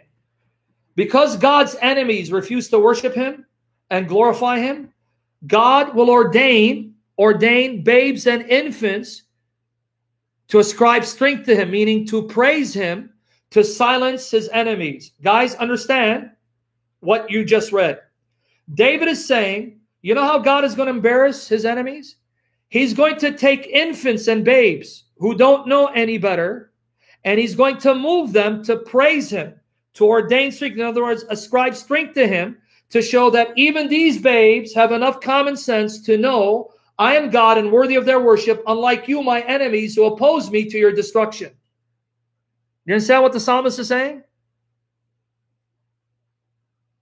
Amen. May that fire increase in all of us, Irene. You understand what the psalmist is saying? He's saying, let me repeat it again. He's saying, I'm going to ordain infants and babes to ascribe strength to me, meaning to praise me, to show you that even they have enough common sense to recognize that I am God and worthy of worship, unlike you, my enemies, who in your sin and hatred refuse to worship me. Okay? Did you get that? And if you have any doubt, it's God. Psalm 8, verse 1, it says, Jehovah our Lord. So is this referring to Jehovah being praised by infants and babes or a creature? Is Psalm 8, verses 1 and 2, referring to Jehovah God being praised by infants and babes or a creature?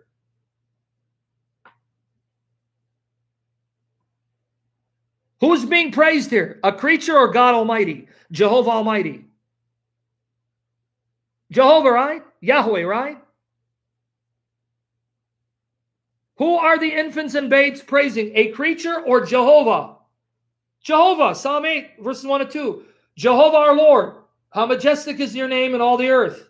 Okay, because guys, here's where I'm going to get confused. Here's where I'm going to get confused. I'm going to need your help. Matthew 21, 15 to 16. Matthew 21, verses 15 to 16. Help me out, guys. Pedro, Luisa, Magdalene, Lindsay, all of you. Cy Christian, all of you. Help me understand what we're about to read. Matthew 21, 15 to 16. But when the chief priests and scribes saw the wonderful things that he did, and the children crying out in the temple and saying, Hosanna to the Son of David, they were indignant, they were angry, and said to him, Jesus, do you hear what these are saying? And Jesus said to them, yes, have you never read, out of the mouth of babes and nursing infants, you have perfected praise? Jesus, what did you just do? Jesus, you quoted Psalm 8, verse 2, where children would praise Jehovah to embarrass his enemies, to justify the children praising you in front of your enemies. Whoa!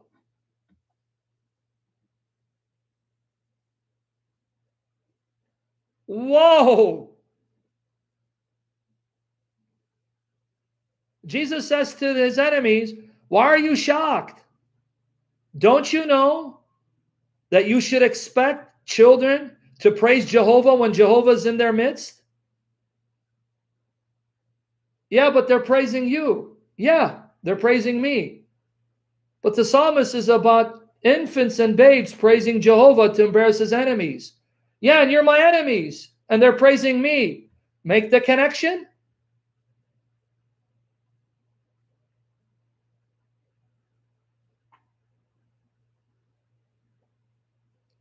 You understand? I'm smiling. How Jesus just showed that he showed he's Jehovah God. Isn't it amazing? It's like smiling from joy. That's why the Jews got angry, Pedro, because they realized, hey, this is worship that's to be given to God. You're a Jew. Silence them. You're a Jew. Silence them. And he says, why? Don't you understand? Don't you understand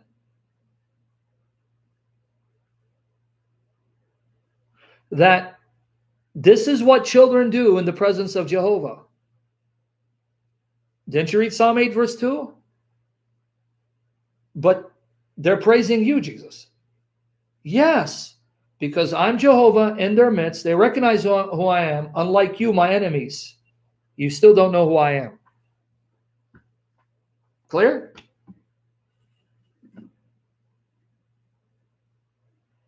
Do you see it now? Yeah, but Jesus said, worship the Lord your God and serve him only. So you don't worship Jesus.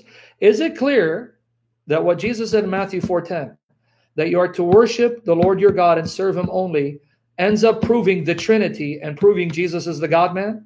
Because Jesus is being worshipped as God, and he's not condemning it, he's not rebuking it, he's accepting it.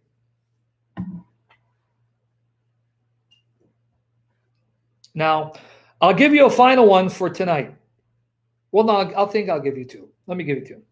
Matthew 9:37-38. This one is a little subtle. You won't catch it if you're not paying attention. The reason why I wore this Bruce Lee shirt is because anytime I'm going to take out someone and decimate him for the glory of Jesus, I get Bruce Lee on them. I do Jeet Kune Do of apologetics on them. And today it was Adnan. Okay, Matthew 9:37-38. Okay, watch here. Matthew 9:37-38. Let's see if you guys are going to catch this.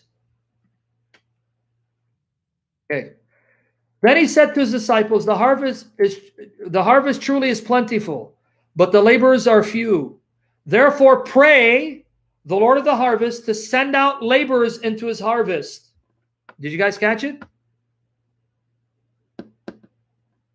That's like saying, Sai Christian Muhammad can take me and CP in a debate. That's how bad your comparison is. Okay, Matthew 9:37-38. Focus now. Matthew 9:37-38. Focus again on what you're about to read. The day Muhammad can defeat Christian Prince of me in a debate is the day Chuck Norris can beat Bruce Lee. Okay, but now focus for the glory of Jesus. Matthew 9:37-38. Notice what Jesus said. Then he said to his disciples, the harvest truly is plentiful, but the laborers are few. Therefore, pray the Lord of the harvest to send out laborers into his harvest. Now, let's unpack this. Jesus said, it's ripe. There are people ready to get saved, but we don't have enough workers, meaning evangelists. Pray the Lord of the harvest. Pray the Lord of the harvest sends out laborers to get people saved because they're ready to get saved, right? So notice they are to pray to the Lord of the harvest, and then the Lord of the harvest will send them out, right? Right? Are you catching this?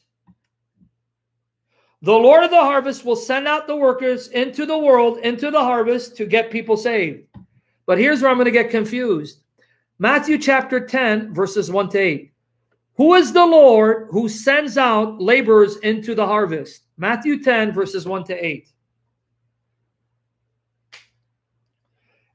Awesome. We know you converted to Satanism and satanic worship and follow a filthy, woman-raping, woman-whoring pedophile named Muhammad, but don't ever announce it to the world because we're going to shame you. Okay, Matthew 10, verses 1-8, pay attention. And when he had called his 12 disciples to him, he gave them power over unclean spirits to cast them out. He gave them power. Jesus, gave them authority over unclean spirits to cast out demons, cast out Muhammad and Muhammad's father into hell, and to heal all kinds of sicknesses and all kinds of disease. So Jesus can give you power to cast out demons like Muhammad and his God Allah, and to heal all kinds of sicknesses and diseases. Now the name of the 12 apostles are these. First Simon, who is called Peter, and Andrew his brother, James the son of Zebedee, and John his brother, Philip and Bartholomew, Thomas and Matthew, the tax collector, James the son of Alphaeus, and Lebbaeus, whose surname was Thaddeus. Now watch here. Watch here. Simon the Canaanite and Judas Iscariot, who also betrayed him.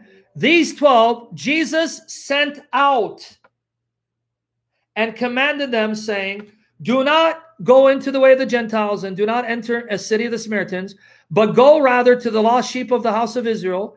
And as you go, preach, saying, the kingdom of heaven is at hand. Now notice verse 8.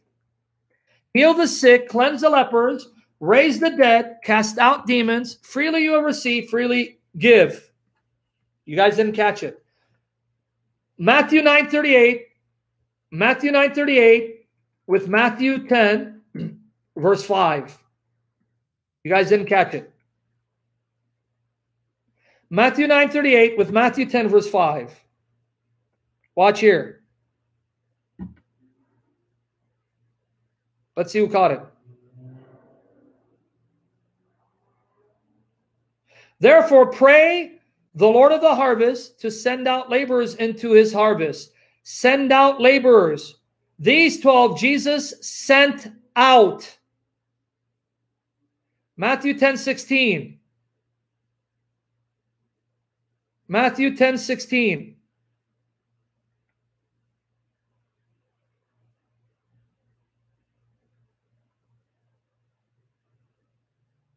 Behold, I send you out as sheep in the midst of wolves. Therefore, be wise as serpents and harmless as doves. Now, guys, as I've told David Wood, I'm not the sharpest tool in the shed. If it's the Lord of the harvest who sends out laborers into his field, and you are to pray to the Lord of the harvest, but in the next chapter, Jesus is sending out the disciples into the field to get people saved. Does this mean Jesus is the Lord of the harvest whom they are to pray to?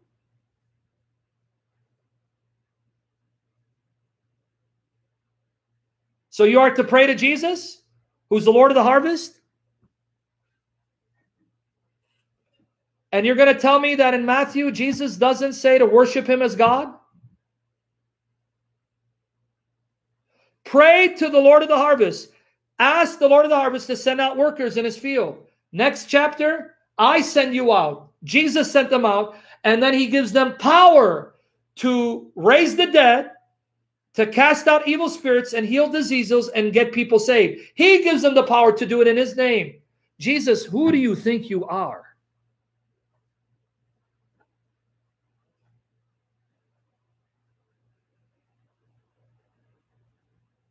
Guys, focus. Don't let Muhammad and Muhammad's father, the devil, distract you. Are you seeing clear-cut proof from Matthew? Jesus claims to be God and is worshipped as God? Are you seeing it or no?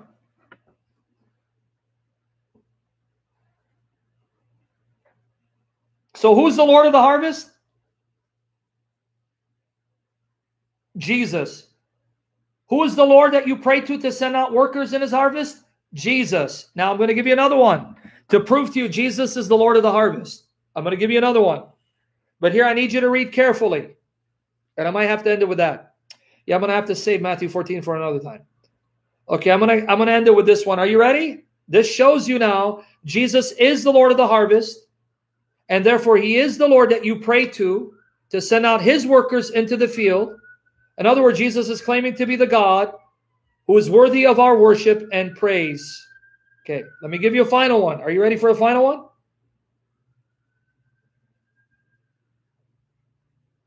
You ready for a final one? We had a good crowd, over 170. Yes, we had about over 120. Keep praying. I want to see more people for the glory of Christ. Okay, we got to read the parable, but you got to read with me. Okay, read with me. And you got to read slowly so you don't miss the connection. Matthew 13, 24 to 30. Matthew 13, 24 to 30. Read with me now, guys. Matthew 13, 24 to 30. I don't know why you're putting Matthew 13, 24. Amen. Right. Lead us and fill us with the Spirit.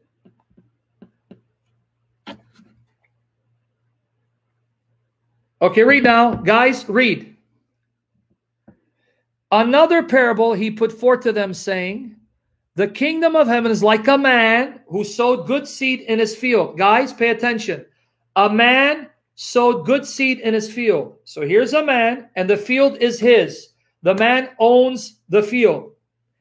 But while men slept, his enemy came and sowed tares among the wheat and went his way. But when the grain had sprouted and produced the crop, then the tares also appeared.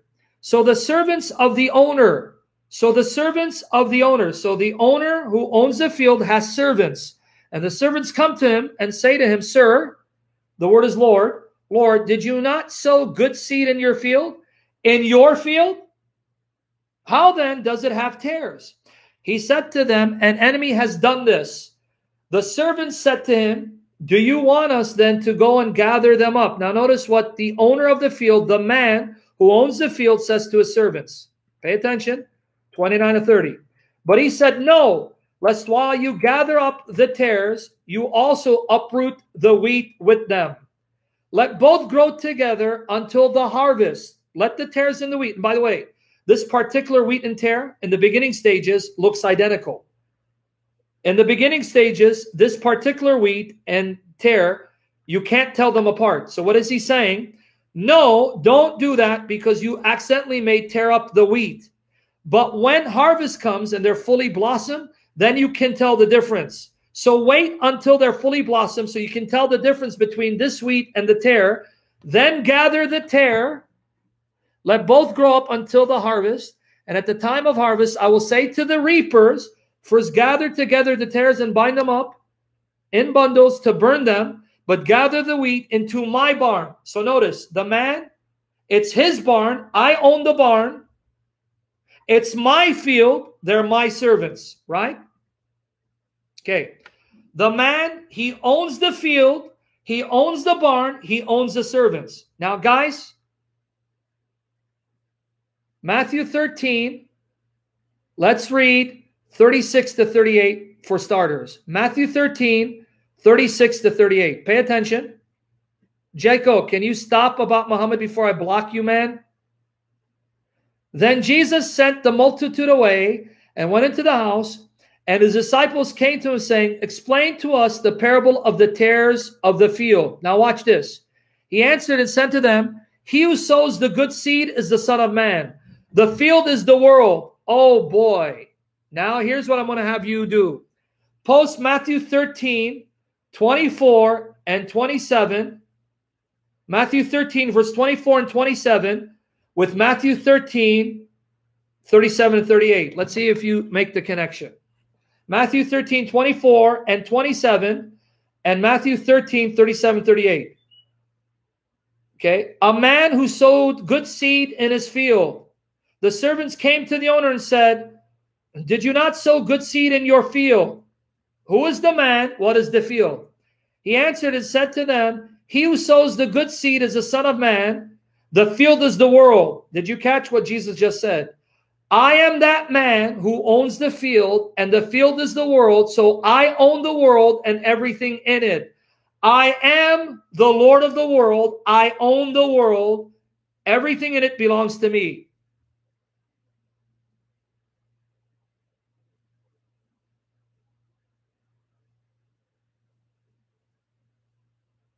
Did you catch it? This guy's like on a Muhammad fest. Everything evil is Muslims because no Muslims can get saved according to the Protestant believer. Keep it up, Protestant. Keep up the great work of loving Muslims to bring them into the kingdom. Okay, did you catch what Jesus just said? Who's the Lord of the harvest? Jesus. Who's the owner of the field? Jesus. What is the harvest? What is the field? The world. So Jesus owns the world. He's the Lord of the world, and everything in it belongs to him.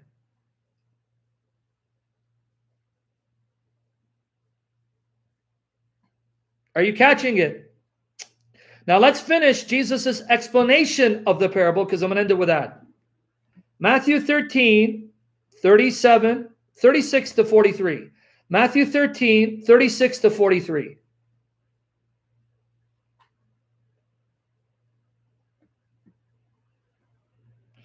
Then Jesus sent the multitude away and went into the house, and his disciples came to him saying, Explain to us the parable of the tares of the field. Now notice the explanation. Here's where I really want you to pay attention because now I'm going to explain what our Lord is saying. Our Lord is saying, He answered and said to them, He who sows the good seed is the Son of Man. That's the man who owns the field. The field is the world. So Jesus owns the world. The good seeds are the sons of the kingdom. You are Jesus's planting. By his Spirit, he preaches the word. In order for you to be a child of God, you are the planting of Jesus if you're a child of God. Now watch here. The good seeds are the sons of the kingdom, but the tares are the sons of the wicked. The tares are the evil ones who don't believe in Jesus. They belong to Satan. Satan is their father. The sons of the wicked. So either God is your father or Satan is your father. God is either your father or Satan is your father. That's what Jesus said. Sons of the wicked. Now let's read 39. The enemy who sowed them is the devil. The harvest is the end of the age. The reapers are the angels. Therefore, as the tares are gathered and burned in the fire, so it will be at the end of the age.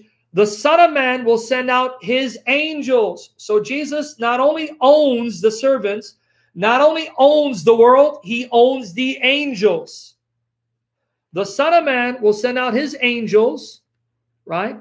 And they will gather out of his kingdom. So the angels belong to Jesus, the Son of Man.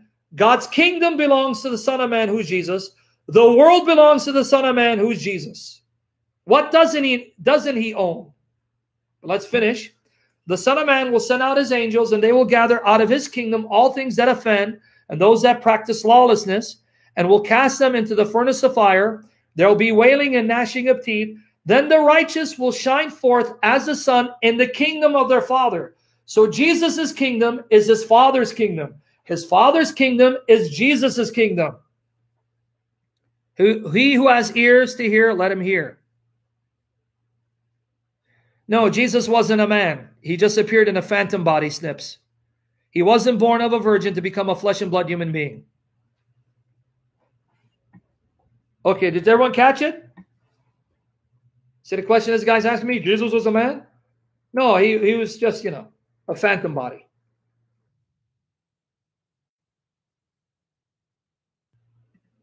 Okay, now, let me explain who appeared in my body. What in the world are you talking about, phantom? Okay, oh, that's what you mean. Okay, now let me explain what Jesus is saying here. The sons of the devil will coexist with us till the very end of the age. You know what that means? No Christian has a right to kill an unbeliever because he doesn't believe in Jesus. In other words, this command of Jesus shows you why we're not Muslim jihadis. Did you catch it? He says to the servants, don't destroy them. Wait till the end of the age, and the angels will gather all the wicked and throw them in hell. In other words, whether you like it or not, folks, God has destined that we coexist with evildoers to the end of the age, and we have no business killing them for refusing to believe in Jesus. That doesn't mean you don't punish criminals. You don't punish murderers. That's the job of the government. And it doesn't mean you don't have a right to defend your life and the life of your loved ones against someone who's trying to murder you or your loved ones or even rape them or harm them. That's not what Jesus is saying. What he's saying is you cannot kill, you cannot harm an unbeliever simply because he's an unbeliever. That's not your job. You need to learn to coexist with them till the end. And at the end, I will clean house. In other words, there are no Christian jihadis in Jesus' kingdom. He's not Muhammad, and Muhammad's God, who is the devil.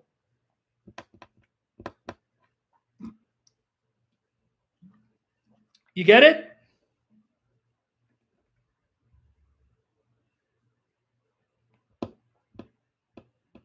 You get it now?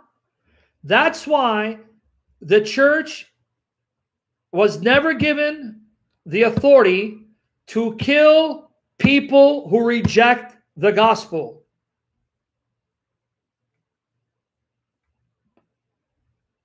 You preach, you pray, you try to influence them. If they reject, that's between them and God. That doesn't mean criminals and evildoers go unpunished. That's why you have civil authorities. The only sad thing is, we live in a fallen world where civil authorities do not fear God and embolden the wicked and justify their sin. But God's going to clean house with these civil authorities as well. So I'm not saying you don't have a right to defend your life and the life of your loved ones. Jesus is not saying you can't do that. That's a different story. Someone breaks in your house and wants to murder you and rape your children, you have a right to take them out. And if it means you have to shoot them in order to save your family, that's your God-given right. What you don't have a right to do is to kill someone for rejecting the gospel.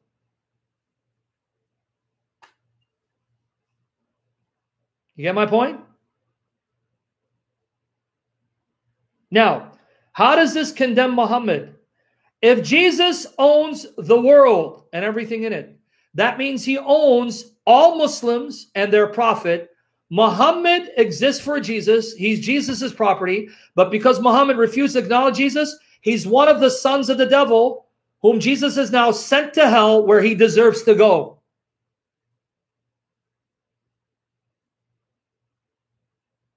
Snips, I have a right to kick your aspirations if you keep using foul language, because I want to muzzle you and your mother for giving birth to you.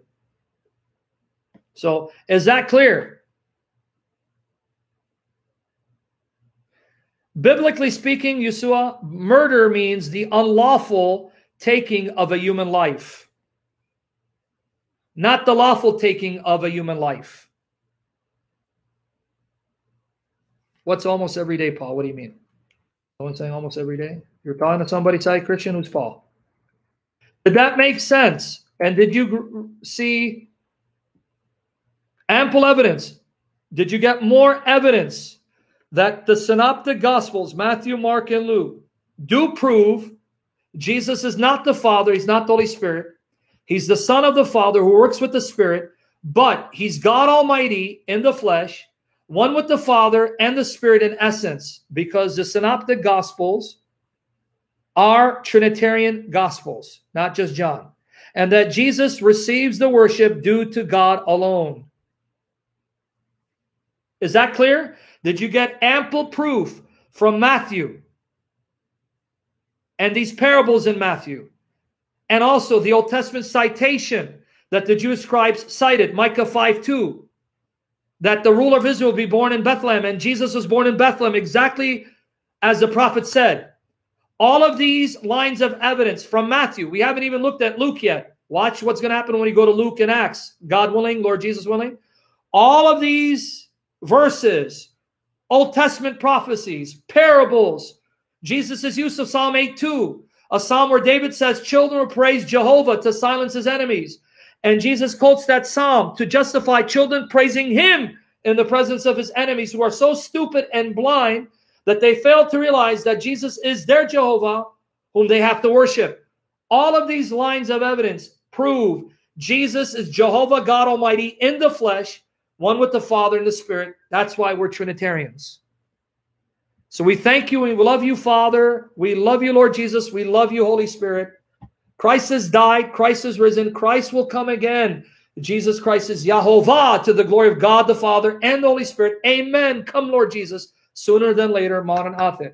Keep praying for me, my daughters, that God will fight for me and vindicate me and save me from this corrupt system. Save my daughters from their immoral mother and her boyfriend, so I can raise them in godliness, not to be exposed to immorality. The Lord will discipline her.